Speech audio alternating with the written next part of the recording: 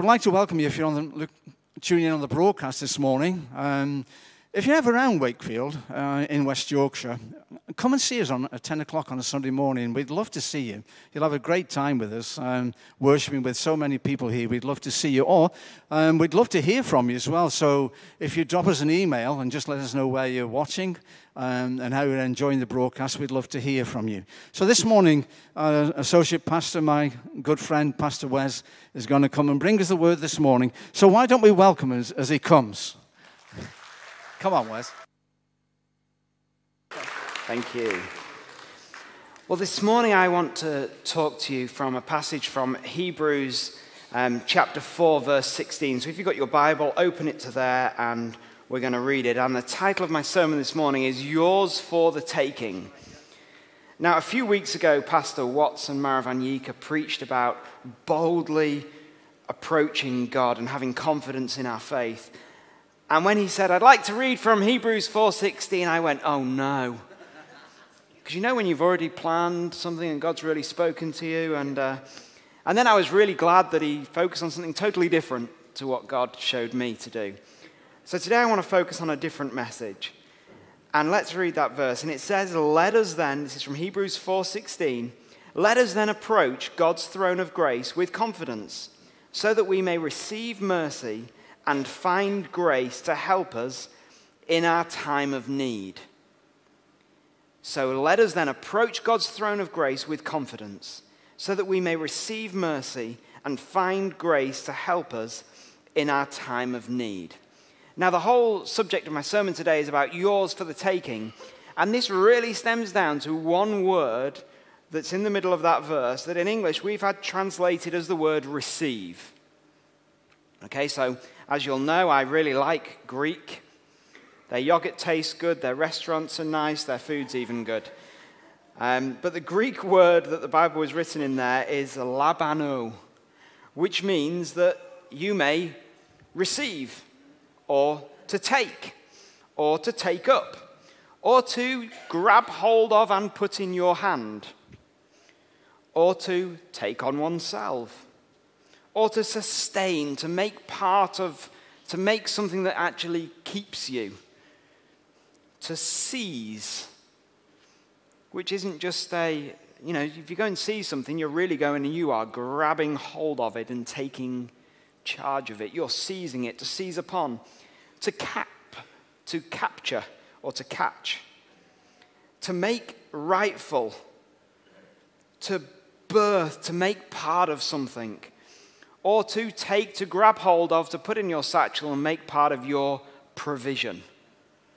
Okay, so it's quite a different word than just, oh, here's a gift for you. It's actually a whole word that means something a little bit more, that is, you're going to take hold of, you're going to assimilate, you're going to make it part of what you are. In fact, you're going to catch hold of this, you're going to seize it, you're going to grab hold of it, and you are going to make it part of yours. Let's just read that verse again.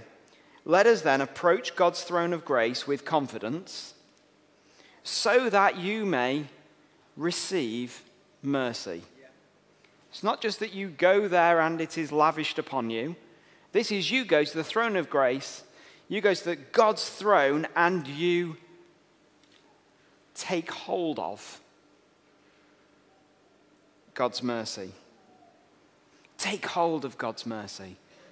And, keep on reading, and that you'll find grace that will help you in your time of need. And that sentence could literally read, that last sentence as well, could literally read that you're going to find favor, a remedy, help, a fix, a solution for us at an appropriate time, at an opportune time, in the right time. Okay, so it's not just, there's a little bit of something there if you need it. No, this is going to be a lasting remedy, a fix, not a one-off, just a little bailout. This is going to be something that's going to change the situation altogether, that is going to be very suitable for your situation. So in a verse, this verse in a nutshell, come to God. Come with confidence in your salvation. take hold of God's mercy. Find grace and get the remedy that God intends for your situation and your problem right now. Now this verse to me, I've always read as being quite we humbly approach God and we shyly maybe ask for God's provision. And you know what, if God feels willing at that moment, maybe he'll bestow something upon us. And God really got hold of me with this verse. Let us then approach God's throne of grace with confidence. Hang on a minute. So I'm not sheepishly walking into God's presence. I'm supposed to confidently go and walk into God's presence and not just receive it, but actually go and seize it. And seize hold of the grace that God's got for me. And whilst I'm there, I can also find grace, and I can also find everything that I'm going to need for my time of need and the remedy that fixes it. And I'm supposed to confidently go and get it. And that seems like quite a different concept to how I'd so often read this verse before, as being a sheepishly entering God's presence. And this simple message is not just about God has got a provision. God has. God's provision is limitless. God's provision is limitless. Do you know God's provision is already there? You don't have to wait for God to save up enough money to be able to provide what you need. It's already there. If I wanted to go out and buy something very expensive, I could have a look through my bank balances and decide, no. Then I go and ask for a credit card. Ooh, yes. No. When we go and ask for something from God, we haven't got to go and check the bank balance. The bank balance is already there. We don't have to look at what the credit card limit is. It's already there. Everything we need is already provided. It's not a case of we have to go and try and plead and persuade the bank manager or the credit card company or your wife or your husband that you really need to have this. This is something that God says already provided all that you need. That is the way God provides these things. So it's not a message about the provision of God. That's already sorted.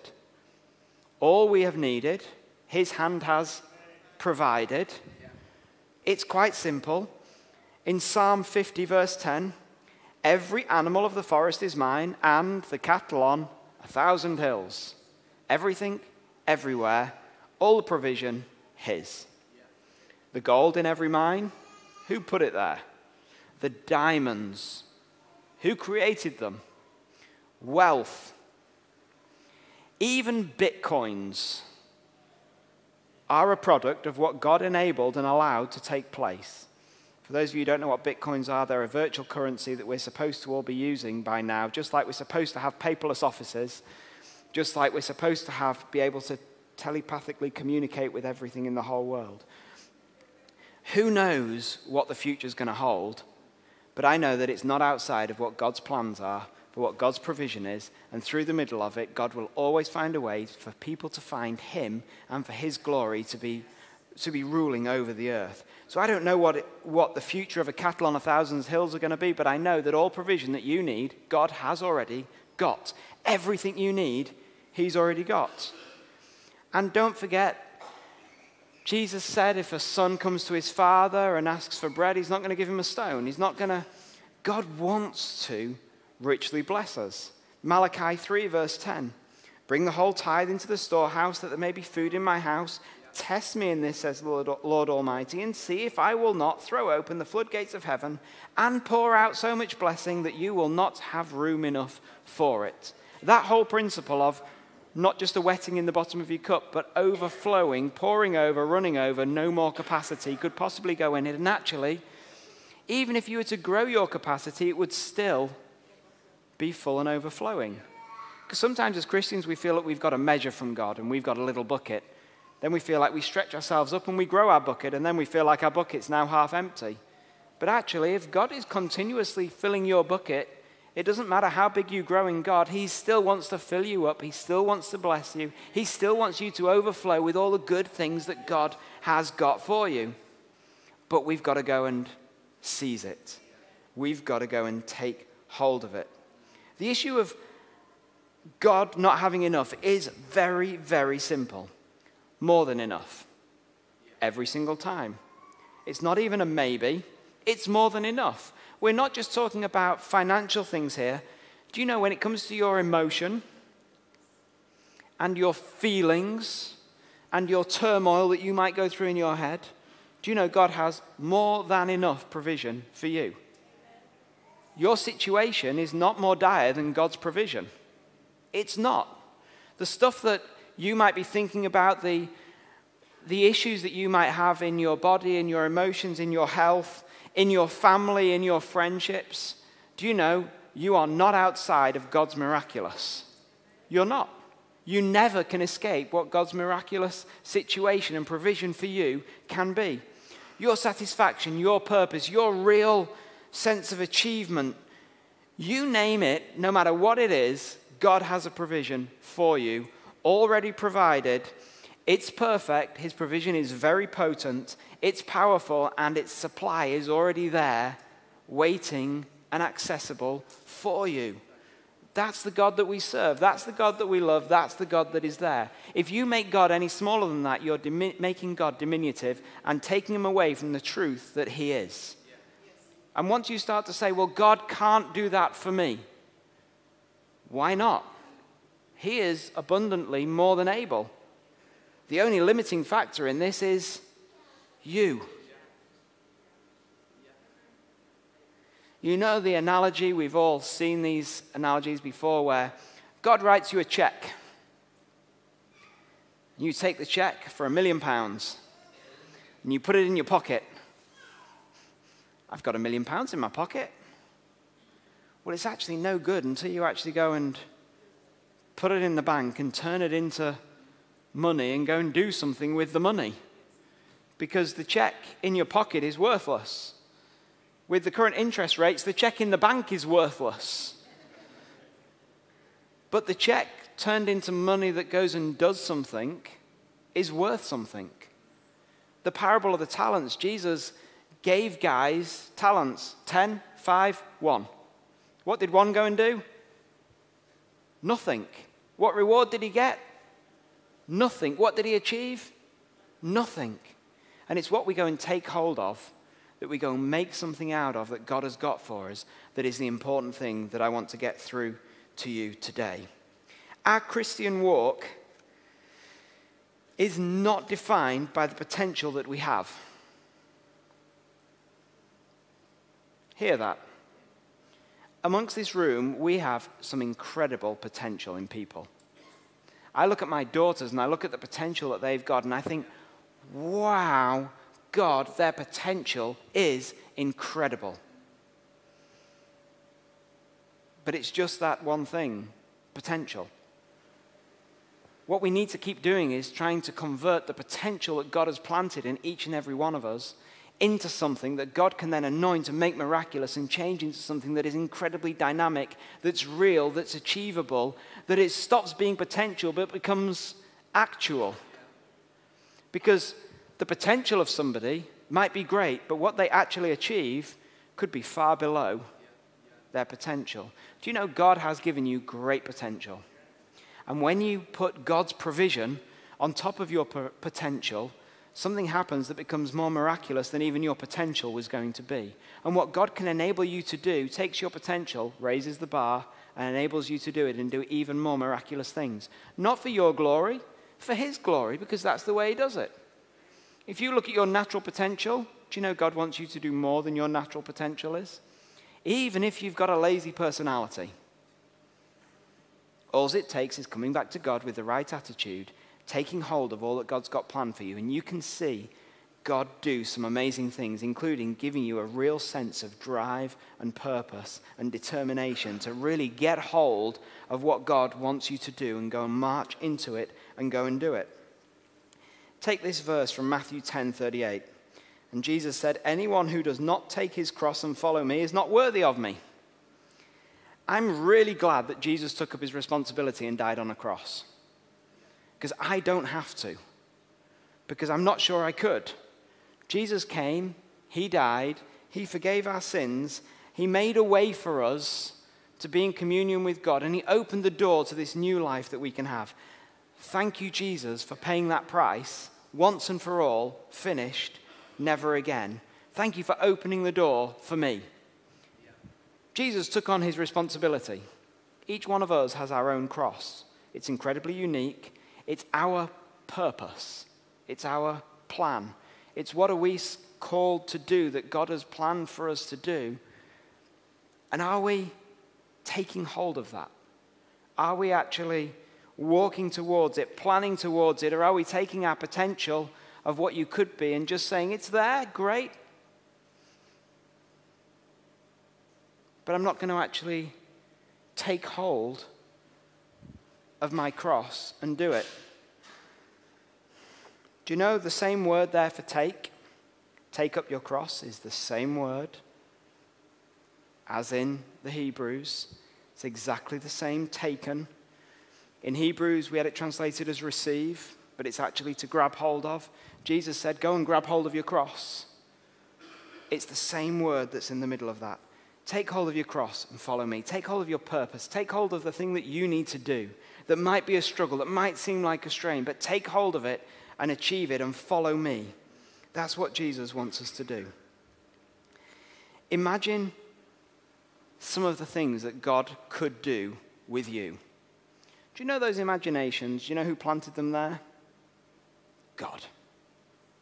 Do you know some of those dreams that you've hidden in the bottom of your heart that you've thought, they're silly, this is me, I live in Wakefield, I can't really do that. Do you know who planted them there? God. Do you know who's going to grow them? God. Do you know who's got the provision for those things to actually become reality? God. Do you know some of those things that you'd hidden that you thought I've passed the opportunity of those happening? Great. That's actually quite a good way to live life, because when you know that you can't, God can. That's the truth. What you think is impossible with God is possible. When I was called into the ministry here, a prophet came and he called me out and he sat me down on a chair about there. And I rolled my eyeballs at him. Because it's very different having a secret of something that's down in your heart that you think, that's between me and God. And actually, it starts to become very difficult when other people know what your secret is. When other people have an inkling that they know what you should be doing, you get encouragement from them, and then when you don't take hold of that, they go. Or at least you think they're going. You know what I'm saying with that. You've all seen when you think somebody should be doing something and they're not doing it, and you feel like you want to give them a right royal kick up the backside in brotherly love. Because you know this is part of what God's plan for them is. Do you know, it's easier for everybody else to see that and know that sometimes than it is for you to admit it to yourself. But God wants us to be so determined that people around us even know what we're supposed to be doing. God knows what we're supposed to be doing. You know what you're supposed to be doing. Just get out there and do it and stop being scared of it, because that verse says we've got to confidently, with boldness, approach God's throne and get what we need. That's what this verse says. Confidently go and get it. Confidently take hold of it. In Matthew 13, verses 31 and 32, Jesus is talking about the kingdom of God, and he uses the illustration of a mustard seed. And we all know mustard seed stands for faith. Faith the size of a mustard seed can say what to this mountain? And, you know, mustard seed illustration is something that's pretty small but pretty potent. Matthew 13:31. He told them another parable. The kingdom of God is like a mustard seed, which a man took. Guess what the word is? Took.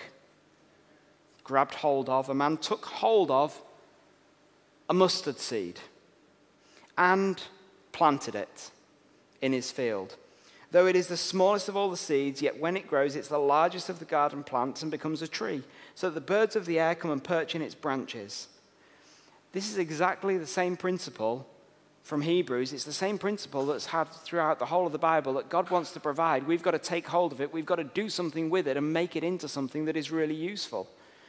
Because the man had to take hold of the mustard seed.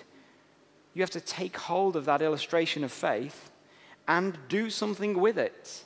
And the doing something with it here was planting it so that it grows into a tree. The doing something with it is saying to the mountain, be removed into the sea. The doing something with it is enacting it in your life so that the plans and the purposes that you know God's got planned for your life, you're taking hold of, you're planting it, you're doing something with it, and it is growing to help you achieve what some of God's plans for you are. Let's not forget, there's a verse in John 3, verse 27. And John is replying, and he says, a man can receive only what is given from heaven. Guess what the word receive is there? So a man can only actually really take hold of from God what has been provided, given from heaven to him. Do you know you're not going to be able to take hold of something that God didn't want you to take hold of? Apart from worry, trouble, unbelief, lack of faith, and stuff that isn't godly. But when it's a godly something, the only thing you're going to be able to take hold of is what God wants to provide for you, because God's provided it for you. So ask big. Ask for lots. Ask for a diverse bunch of stuff that you don't even think you know yet. Do you know why? Because if God wants you to have it, he'll give it to you and you can take it. Because he's not going to give you something that you don't need or he hasn't planned for you, because a man can only take what is given to him from heaven. You're not going to be able to take it unless God has provided for you. In Matthew 7, verse 8, everyone who asks receives. The one who seeks finds. The one who knocks, the door will be opened to him. But if you're not asking, and you're not taking, and you're not pushing any doors, do you know what you're going to get back out at the end of it? Not very much. God can still, thankfully, by grace, lavish, pour out, even when we haven't asked, more than we could hope for. God, thank you that you do that to us. But actually, let us learn the principle that God says, let's go, ask, take. And I know that sounds a little bit, it's not very British, is it? We like to stand in queues, and actually we'll let somebody else in front of us, and we'll let somebody else in front of us, and if there's none left when we get to the front of queue, unless it's a church function, of course, if there's none left when we get to the front of the queue, it's okay as long as other people have enjoyed it. Do you know with God, there's no queuing system? The queue is you. The front of the queue is you. The provision is not depleted because of other people that are also accessing God. All of your provision, your single, unique provision, is entirely there with everything that you could ever want within it, waiting for you to access it. And the moment you access it, it's already still full again. It's incredible. It is incredible. In John 6, verse 35, Jesus declared that he is the bread of life. He who comes to me will never go hungry, and he who believes in me will never be thirsty. Jesus is everything that we need. Great, but we need a whole bunch of other stuff that comes because of, firstly, Jesus. Hear me on this? Firstly, Jesus. You don't need £1 million written on a check in your pocket to access Jesus first. The first thing you access is Jesus. That opens the bank account for you to be able to put the check in. The check might have already been written, but actually you need to have Jesus first before you can do anything else. If you want to access all that God's got for you, put Jesus first, because he is the bread of life. If you come to him, you'll never go hungry, and if you believe in him, you'll never be thirsty. Then there's this great verse from Isaiah 55 that says, come, all you who are thirsty, come to the waters. And you who have no money, come, buy and eat. Come buy wine and milk without money and without cost. That sounds like a really good market. It does. I would love to go shopping. We're not going to go to Aldi on this day. We're going to go to Marks and Spencer's on this day, where the cost is free. The cost is already provided. Do you know why? There is nothing that you can do to earn anything from God. Nothing. That's really what this verse is about. There is absolutely nothing. Goodwill, good deeds, being friendly to people doesn't open up a portion of blessing to you. It doesn't open up some of God's provision for you. It is there limitless without you doing anything. You can't top it up. You can't paint it a different color. You can't make it a little bit sweeter. You can't do anything with it. It's already everything in abundance of what you need. You don't owe God anything. You don't come with anything before God that's worthy because he is God. He doesn't need anything from us, but he chooses to lavish and make an awesome provision for each and every one of us. His grace just gives it to us unconditionally. Even if you've been a really bad person, it's still there. Even if you've done a whole bunch of really naff stuff in life, do you know what? The same pot of provision that God made for you is still all there. It's not changed. Its tap hasn't been turned down. As soon as you come before God in the right way, with a repentant heart, things change and God says, here it is. We just got to go and take it. In Matthew 10, verse 8, Jesus says, freely you have received. Guess what the word is there? Freely. Freely he's given to you and you've received. But he follows it up with freely give. Freely you've taken hold of, now freely give. And that is one of the great principles of being a Christian, is that we learn the principle of we get, we give, and actually we plant, we make work, and it comes through us, and God's blessing and God's love shows through us. Because what's the point in being a billionaire recluse that doesn't change anything? You know, you hear of these stories about somebody that won millions of pounds and they left it in the bank account and carried on working and doing everything they did and never lived it, and it wasn't anything, and they die lonely, sad, without anything. And actually, God's made a great provision for each and every one of us to access, to take hold of, and to use.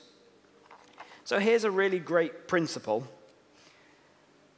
that uses this word of taking again from Jesus feeding the multitudes. So Matthew 15, verse 36. Jesus took, grabbed hold of, seized the 7 loaves and the fish. And when he had given thanks, he broke them and gave them to the disciples. They in turn gave them to the people. And afterwards, he's trying to help them explain all of this in Matthew 16, verse 9.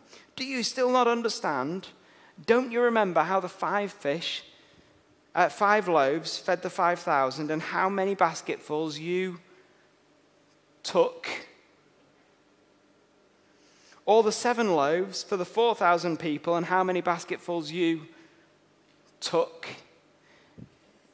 Do you know, God's provision for us is awesome. They didn't have anything. What they had, they gave to Jesus, who took hold of it, spread it, fed all these people, fed all those people, thousands of people, and still the disciples went home with a massive amount more than they ever arrived to Jesus' feet with. That's what the principle of this is. But had they have not taken hold of that bread and that fish off that boy and given it to Jesus, they'd have never been able to go and take back 12 basketfuls of food at the end that was much more than they'd ever taken to Jesus in the first place. That's exactly the same in our lives. We give our lives to Jesus. It's a small offering. What do we get back? An incredible abundance that's more than we can ever possibly imagine. That's the principle here. Here's a few other insights into taking what God has for you. In Matthew 21:22, if you believe, you will receive whatever you ask for in prayer. Matthew 21:22. Guess what the word is in the middle of there? If you believe, you will receive, be able to grab hold of whatever you ask for in prayer. How many times have we asked a prayer for God, but we've left our hands, well, probably like this. Maybe like this. And actually the verse says, ask for it in prayer and then go seize it. That's what the Greek word there is. This isn't just that it will be lavished on you. This is a go and take it. Start to pray some prayers that say, I'm going to ask for this in faith, and I am going to go and take it from the throne of grace, from God's throne room, from heaven. I'm going to go and receive, take what I've asked for in prayer. This is was a whole new insight for me when God opened my eyes to this, that stopped just being, God, please bless me, and started to say, God, you've already made the provision, I'm coming to get some. Not just, please, God, let thousands of pounds fall on my letterbox, but actually God's given us all the ability to go and make that work and go and get it. Not just saying, God, please let the phone ring for somebody to be able to make me feel better about myself, when God says, you've already got everything that's there, go and do it, go and take hold of it, and immediately the miracle comes. When you're saying, I want Mr. or Mrs. Right to just walk up to me and say that they've been waiting for me the whole of my life, if you're single, keep praying that prayer. But do you know what? God can also say, go and find that person, go and live the life that says that you want that person. Who knows what God can provide? But if you believe, you can receive, you can go and take whatever you ask for in prayer. How about this from Acts 1 verse 8? Acts 1 verse 8. You will receive power when the Holy Spirit comes on you. You will seize power. It's that same word again. When the Holy Spirit comes on you, and then you'll be my witness in Jerusalem and Judea and Samaria and to the ends of the earth. When you receive the Holy Spirit, you can then go and seize something from God and go and do something incredibly dramatic that will be life-changing, that will take your potential of what could have been and turn your potential into the actual of what God has got planned for you. In Hebrews 11 verse 13, it talks about great men of faith. For those of you who've been involved and you've accessed the night school of the word, if you haven't, I'd recommend that you do. There were some great men of faith that were still living by faith when they died. In Hebrews 11:13, it says they did not receive the things that were promised. They hadn't taken hold of all that God had promised for them. They only saw them and welcomed them from a distance. But actually, God wants you to take hold of all of the plans that he's got for you. He wants you to take hold and achieve the great potential that he's put in your life. The new covenant that Jesus died for us has made a way for you to achieve more than anybody has ever achieved in the Old Testament or before, because you've got the miracle power of God and the Holy Spirit working through you, working with you. God is an awesome miracle-working God.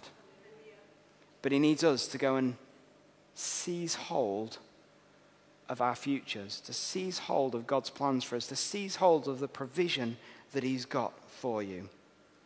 There's a great verse in Ephesians 1 verse 3 that says, praise be to God our Father, our Lord Jesus Christ, who has blessed us in the heavenly realms with every spiritual blessing in Christ. And I love this whole concept that God doesn't just give you a little bit of what you need. He gives you every aspect of everything that you need. For some people, they need some financial provision from God. For some people, they need a better faith in God. For some people, they need relationships. I don't know what it is that you need today, but I know the man who's got it all under control and has made a provision already for you. It's there. Whatever you need today, whatever you need for tomorrow, whatever you need to achieve the plans and the purposes that God has got planned for you is already provided. It just needs you to go and seize it, take hold of it. God wants to meet all your needs. That's simple. And you know, the Bible is filled with places where God just blessed people absolutely abundantly. If you haven't read it, I'd recommend you read Ezra. And the story of Ezra, in Ezra 7 particularly, Ezra wanted to do what God wanted for them. He had a plan, he wanted to live it right, and you've got this verse in Ezra 7 verse 10 where it says that the hand of God was upon him. And he went to this mighty king that he was being enslaved by, and the king basically wrote him a letter that said, everything that you need, you can have. It was a letter that basically gave limitless resources from one of the most powerful kings. This wasn't even a godly king, but it was part of God's will. And so Ezra could go and get whatever he wanted. Gold, wine, oil, sheep, cattle, people. It didn't matter. It's all provided there for you. And this all came because God's hand wanted Ezra to do that, and God blessed Ezra and made a provision for him. In 2 Kings verse 7, you've got this story about some lepers outside a city that's being besieged, and the city is in famine. The mums are eating their own children. Okay, that doesn't happen in today's culture, thank you very much. But actually, that's how dire the situation was. That's how far in turmoil these guys thought they were. And God caused the miracle to happen where the whole camp of enemies deserted and left it because God made a mighty sound and thought there was this huge army coming, so they all deserted. So you've got guys in a city on this side complaining about their life. On the other side, you've got a miracle provision that God's already made of a fully fledged army with cattle, sheep, food, gold, silver, tents, clothes, and everything in it.